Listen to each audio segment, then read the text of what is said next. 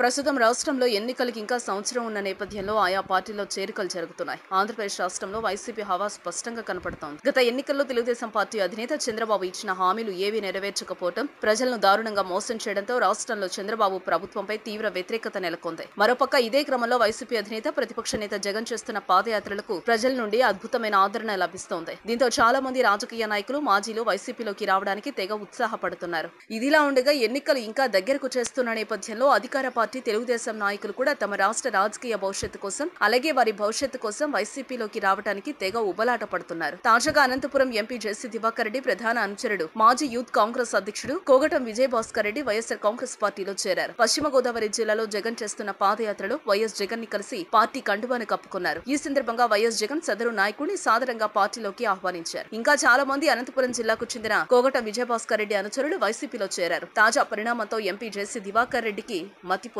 ఆరోగ్యవంతమైన జీవితం కోసం మనం పాటించాలి కొన్ని నియమాలని. చిన్ని చిన్ని చిట్కాలతో చింతలేని జీవితాన్ని ఎలా గడపాలి అనే దానికి వీక్షిస్తూనే ఉండండి మన ఆరోగ్యం యూట్యూబ్ ఛానల్. మరిన్ని ఆరోగ్య సూత్రాలకు సబ్స్క్రైబ్ చేసుకోండి.